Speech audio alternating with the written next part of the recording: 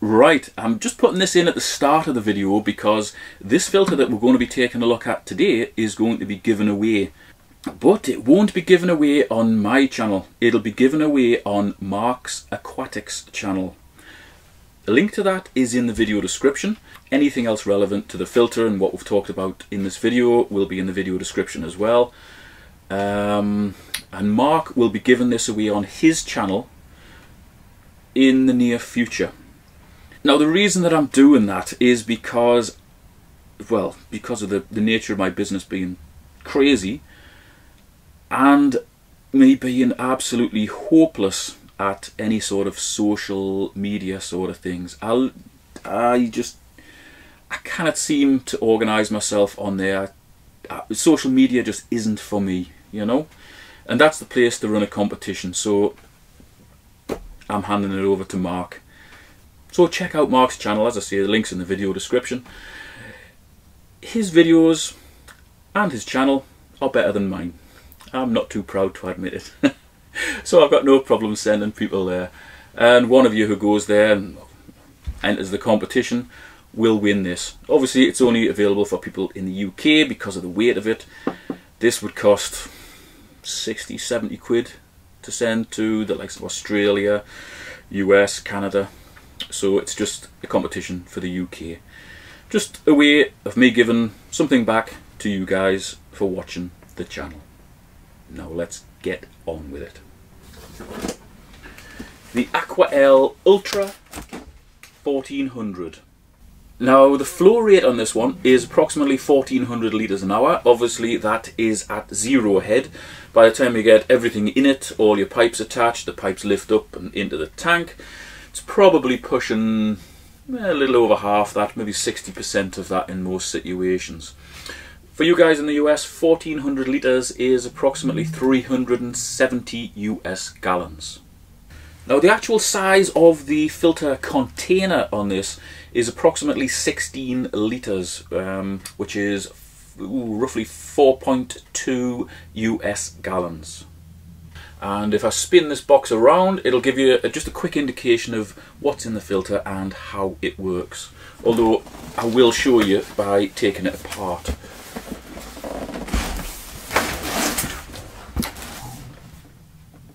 So we've basically got 5 trays inside the filter. Water comes down the middle of them, into the bottom, rises up through the trays and then is drawn out by the pump and spat back to the tank. And Aquael recommend this filter for tanks up to 500 litres, which, considering the size of it, is actually quite conservative, as you'll see. Let's get it opened up and I'll show you what's in it. Okay, so this size-wise and function-wise is pretty much the same as the Ultramax 2000 that we took a look at in a previous video, except this one hasn't got the pre-filter with the little flippy up lid and all the extra clips and everything. This one is a simplified version of that, and what that means is there's really only one major seal in it, and that runs around the head of the pump. That's good, because what a lot of people found with the Ultramax 2000 is that if they were servicing it to get into the pre-filter and the seal that went round there became dislodged, misaligned, unattached, when it got clamped back down it would nip it and it would possibly cause a leak there. So that has been eliminated with this model. So on the top we've got in and out. We've got the lever to remove that. And here we've got the priming mechanism.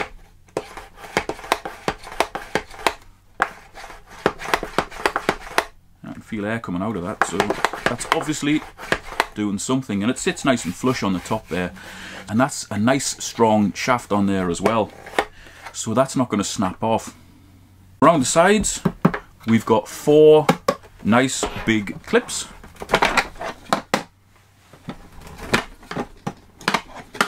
So when they are unclipped, that allows us to get this head off and access the trays. So remember what I said before, the water goes down the middle, so it heads down that pipe and then it rises back up. This is centrally located, which is really good, because it doesn't matter which way round you put these trays, the head will still fit. You find with the ones that are off center, sometimes the trays don't go in properly and it's right far on getting it in. Doesn't really matter which way the head goes on here, it doesn't matter which way the trays go in, it will fit. Okay, so in the top tray we've got some what looks like pretty good quality sintered glass rings. Probably is enough to half fill that tray once they're taken out of the packaging. Next one down, we've got some filter floss. Again, needs to come out of the packaging, probably enough to half fill that. Next one down, same thing. Next one down, same thing. And in the bottom one, we've got one big coarse block of foam. Okay, so this is how it's set out now. Water comes up through the pad, through the floss, through the rings. That's it. For a very light stock on a 500 litre tank, it's probably going to be fine. But we want to maximise what will fit inside this filter and make it work a lot harder. And that's a really simple job. All we need to do is take our bottom tray, put a coarse foam in there, so water hits that first, medium density pad or foam, water hits that second, then a fine pad, water hits that third. So in essence, that is our mechanical filtration done. Trays above that filled with media. Each one of these trays, or should I say each one of these 4 upper trays, will take approximately 1.5 kilos of Biohome Ultimate. Obviously that's what I'm using, you can use whatever you want. So it'll in total take a good 5.5 to 6 kilos of media, possibly a little bit more if you pack it in neatly. And that's a lot of media in quite a small space, but it's square, it's very efficient, there's no wasted space in there really, so it is a good design. Eagle-eyed viewers may notice that I haven't fully filled this top tray. That's because this doesn't come with a plastic grid that goes over the top. If you notice, that's where the water's drawn out into the pump, and what I don't want to happen is any little particles that may be broken off any sort of media find their way into there and possibly knock the pump. So therefore I've cut a piece of coarse sponge. As you can see, more or less see through it, so the water's going to go easily through there, and bear in mind this is our cleanest part of the filter, so you can go bumps down or bumps up. I'm actually going to put it bumps up, and I know that is not facing the flowing water, but with the pump head going on, it'll just gently push against here and it'll be able to draw water from all the way around here. Whereas if I had it that way, it possibly wouldn't get, we would have to pull it through the foam a lot more. So we're going with it that way. That is our filter complete. Mechanical filtration.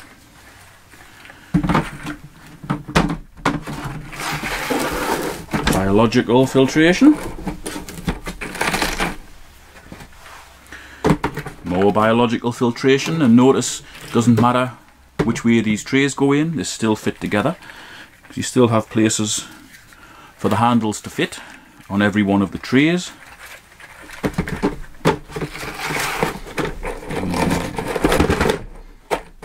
More biological, followed by more biological.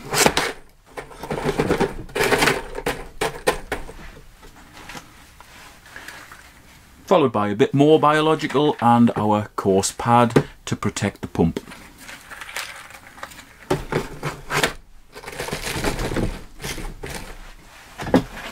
Then the head goes on. As I say, it doesn't matter which way around that goes, you know, just pick a position at random, drop it in, 1, 2, 3,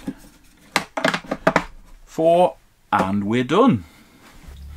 Okay, so this is quite a substantial filter. We've managed to get the best part of 6 kilos of media in here. And that is, oh, what's that in pounds? Just over 13 pounds of media in there. Really, when you compare this to the Eheim Pro 4s and certainly the Pro 5s, this is quite basic, but if you've watched my previous videos, you'll know that I like basic. Maybe it's not quite as basic as the classic range from Eheim, which is basically, well, they don't come with much. Really, this has pretty much everything that you could want from a filter. It's got a decent pump that'll lift to just short of 6 foot or 1.7 meters. It has plenty of space for media. You know, it gets almost 6 kilos of the Biohome Ultimate in there. It's got a good size contact surface area for the foams, the pads. It holds plenty of those. It comes with a 2-year guarantee. It's made from good materials. The clips are solid, and there's 4 of them, so it really clamps it down nicely. The actual footprint of it isn't that much. You know, certainly not the same as a FX6, which is a monstrous thing. And actually the FX6 only holds 5 kilos of media. This will hold 6. So if you're looking for something that'll actually process more fish waste, this will do it, because it holds more media, therefore it holds more bacteria, and the bacteria do the work. And because we've got 6 kilos of media in here, that enables this filter to be suitable for tanks of up to 600 litres. That's a normally stocked tropical tank. If it's heavily stocked, you can halve that down to about 300 litres. And 600 litres for you guys in the US is approximately 158 US gallons. 300 litres is approximately half that, so about 79 US gallons. What I would class a heavily stocked tank as being is African cichlids, goldfish, predators, marine as well. That would class that as heavily stocked, with it being a saltwater environment. You need more media for the bacteria to grow and all that sort of stuff. And those figures that I've given you are relating to a full cycle, so that's ammonia, nitrite and nitrate. It's the nitrate that requires the quite large amount of media, because roughly for every 1 part of ammonia that's produced in your tank, there's 3 parts of nitrate produced through the biological process. If you set this up without any good quality media, you know, if you just use plastic balls or cheap ceramic rings, then you're only catering for aerobic bacteria. That means that you probably won't have any problems with ammonia and nitrite, but this will be a nitrate factory. By putting the good quality porous media in here, you're allowing it to also support the anaerobic bacteria right in the middle of the media. So it doesn't matter how fast the water's flying over it, by the time it gets right into the media, by the time the aerobic bacteria has worked on it down all those tunnels, it becomes anaerobic, supports anaerobic bacteria. Ammonia, nitrite and nitrate will be gone. Pretty simple. We're basically just using nature in here to sort the water out. And you notice there's no sort of chemical filtration. If you did want to put chemical filtration in, again, it's not a problem. Just put it in the top tray. That's where it's operating in the cleanest water, so it'll last the longest. So it goes mechanical, biological, then chemical. What I will say regarding chemical filtration, just avoid anything that claims that it will reduce ammonia, nitrite and nitrate, because it tends to have a starving effect on the bacteria. If the ammonia, nitrite and nitrate aren't present or aren't in a form that can be used by the bacteria, instead of this supporting, you know, 90 to 100% effective bacteria, it might support 20-30% on a starvation diet. So you've got to be careful with your chemical medias. Carbon, activated charcoal, that sort of thing is fine. Just check that it doesn't say it will reduce ammonia, nitrite and nitrate. They're the ones that have the starving effect, and they're the ones where people really struggle to set up just a basic initial cycle. You know, I've heard of some people saying it takes 7 to 8 weeks just to get rid of the ammonia and nitrite, and that's ridiculous. It should be done in 2 or 3 when you're using good quality media. Okay, so if you've enjoyed this video, give it a thumbs up, share it wherever you want. Comment on it, but I won't get time to check the comments. I am stupidly busy with my work, and I really just want to concentrate on just trying to put the videos out with the relevant information. By all means, ask questions in the comments. I know you guys watching are good enough to be able to help people out, so please just help each other out. Treat the comment section just as some sort of forum, you know, but my participation there will be minimal at best. Likewise, if you're in the UK, just ring me. Don't send me texts, WhatsApp messages, or oh God, what's that thing with the pictures? Instagram messages. I get at least 5 or 6 notifications from Instagram saying somebody wants to send me a message, and I can never find the blooming things. I can't fanny around on the phone and work at the same time, but I can multitask when I'm wearing my wireless headphones, and I can answer a million questions when somebody just phones. So just phone me up if you want to get a hold of me. But obviously if you're outside the UK, that might cost a canny bit, so you guys outside the UK, just send me an email. I do try and get to all the emails. Again, I get so many that it can sometimes be a long time. So people in the UK, please phone. US and beyond, please just send me an email.